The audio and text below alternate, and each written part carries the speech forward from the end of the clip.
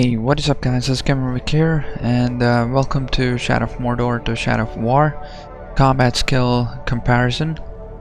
I have added more details for every skill, and at the end of the video I have also explained, in my opinion, what I choose in the combat skill tree.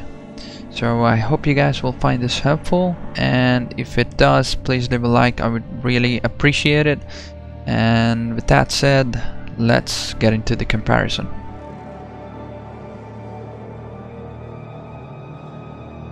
So first is the execution. In Shadow of Mordor we had execution related to hit strike, so that is when the hit strike reached about 8 or 5, you could have done the execution on the orcs. And now coming to Shadow of War, we have the execution not directly related to hit strike, but it is related to might. So might is something which is new to Shadow of War, and I will just explain you a little bit about might. What is that? So in the map, when you see the bar above the map, that's the might bar. So the might bar increases as your hit strike increases. So when your might bar reaches half or more, you will be able to do the level 1 of the executions. So like that. So this is an example of that. And secondly, so when the might bar is half, you can store that might and use it anywhere else. That means you can do the execution after a while, directly without building any hit strike. Third is, I just wanted to show you guys level 1 executions. That is, if the might is not fully filled, but it's half or more, you can do the level 1 executions. Now coming to the execution upgrade. So this is completely new to Shadow of War, and the upgrade 1 is the Grim Resolve. So that is, you gain might every time when you get hit. So this is also useful, well, I should say, in a crowded area of the orcs when you don't have any opening. The second upgrade is the secret might. So the secret might is a stealth tactic. So you can use the stealth at the beginning of the fortress or any assault and build up might, and then go to the like war zones to fight the orcs head on. The third is the fatal might. So this is same as in Shadow of Mordor, wherein when you have the precise hits on the orcs, you build up or doubles the hit strike in Shadow of Mordor, and in Shadow of War it increases the might gained. Now coming to the second skill in the combat tree, so that's the perfect counter. So in Shadow of Mordor we had impact as related to perfect counter, wherein well-timed or countered enemies can be knocked down or stunned. In Shadow of War you have the perfect counter, which says well-timed counters knocks down enemies. So what do you mean by well-timed?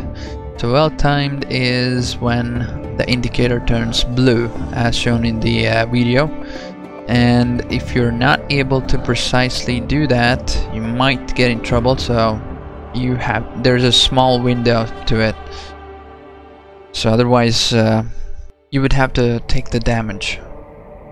So coming to the perfect counter upgrades, so this is also new to Shadow of War, and the first upgrade is Rain of Arrows. So Rain of Arrows is, for every well-timed counter you will gain an elf shot. So this is pretty good way of mixing up ranged skill in the combat. So you can go and again chain it with other range attacks. So next is Mighty Reversal. So this is the one which I like. So gains might for every counter. So this is not well-timed counters, rather it's just the normal counter which you do. I think we might be able to do by mashing the Y button also for the counters, and you can gain might for that. The next is the fatal counter. So this is for every well-timed counter you will be able to execute the orcs, which is pretty good if you get the timing right. And that's about it for the perfect counter. Now coming to critical strike. In Shadow of Mordor we had 2 upgrades. That is, first one is it doubles the hit strike, and the second one is it triples the hit strike by not mashing the buttons, rather you time the attacks right. Now coming to Shadow of War, critical strike is given as a base skill, and it is more generalized in terms of melee attacks. So it is that, like, when you do the melee attacks you will have a chance of getting the critical strike. So it's not entirely related to hit strike. Coming to critical strike upgrades, we have 3 new upgrades for this in Shadow of War. So first one is reprisal. That is, when your health bar is low, you will have a greater chance of doing the critical strike. So this is useful when you're fighting against higher level enemies or a bunch of higher level enemies, and it also depends on the situation though. Yeah.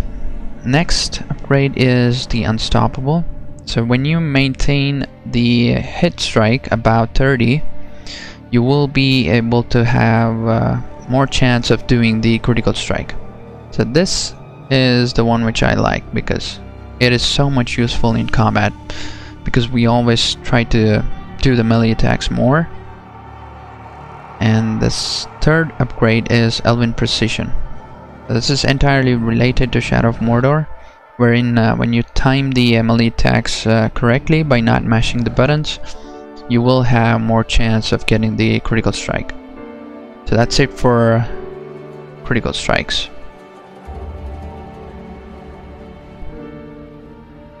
Now coming to ground finishers, we have in Shadow of Mordor we have the skill impact. So under the skill impact we had the ground finishers. It was all in one set.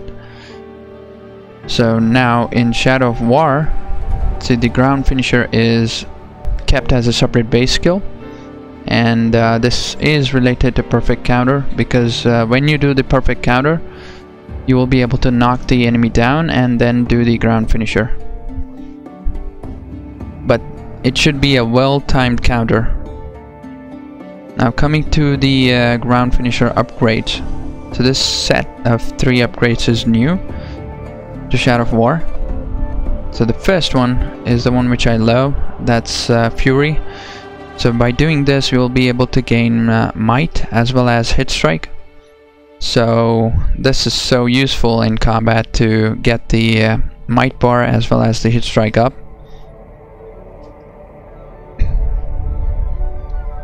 The second upgrade is the Rage Shield, wherein when you try to do the ground execution, Calibrimbo comes out and then protects you from being interrupted. This is also useful to, well, it depends on the situation again. The third upgrade is the ground drain. This is useful in getting the health back, because the only source of health is drain in Shadow of War. It's useful to that, and also you can dominate the enemies by doing that. So that's about it for ground finishers.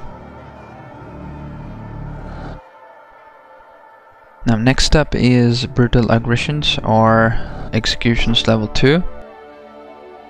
In Shadow of Mordor we didn't have level 2 executions, we only had 1. And coming to Shadow of War, the brutal aggression is a base skill, wherein in the might bar, when you see half orange and half red, you will be able to do the brutal executions. So by doing this, the surrounding orcs will flee in terror, so which is good for us. And coming to brutal aggression upgrades, sorry about that. We have 2 of them. So first one is wraith executions.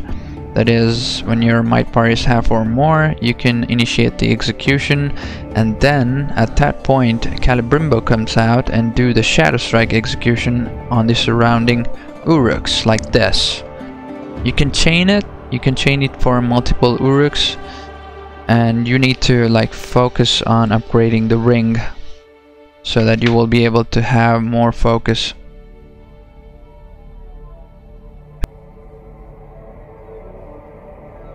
So next up is the ceaseless might. This is when you do executions, it used to consume the complete might bar, and that no longer happens if you have this upgrade. You still have a little bit of might left, or if you have the complete might, it will be reduced to half.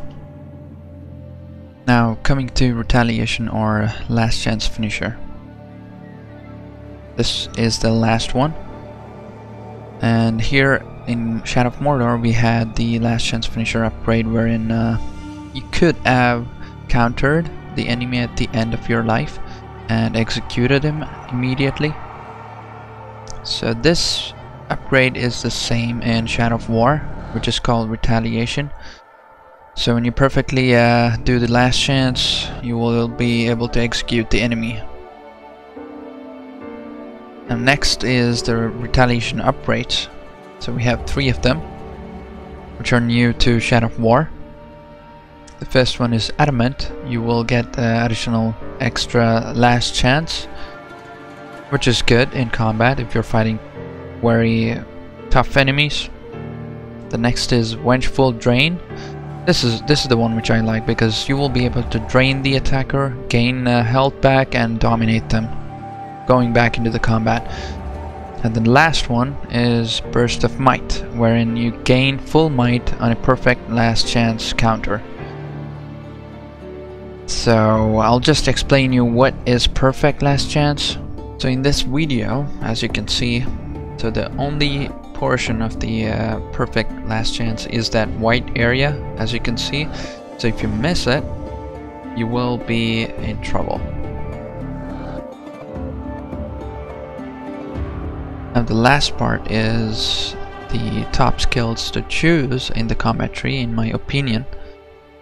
So coming to first one is the executions. So under executions, I would definitely prefer secret might if I'm going stealthy, or fatal might if I'm going into melee combat.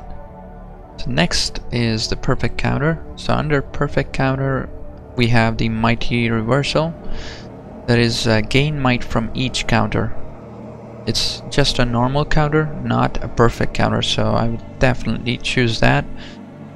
And coming to critical strike, we have unstoppable. So that is when you maintain the hit strike about 30, you get the critical strikes.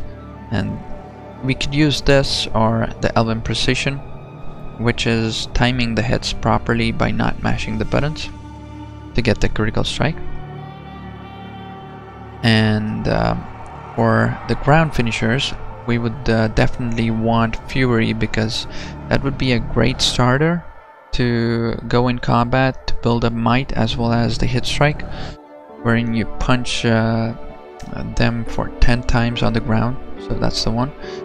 And for brutal aggressions, I would definitely use ceaseless might, wherein might is not completely consumed by executions. And coming to the last one, that is retaliation, we can use vengeful drain. That is drain the attacker to gain health as well as dominate the attacker. So with that said, I hope you guys enjoyed the video, and I hope you guys found this helpful. And what I want you guys to do is let me know your opinions on the combat skill tree and what you choose in Shadow of War in the comments below. So see you guys on the next one.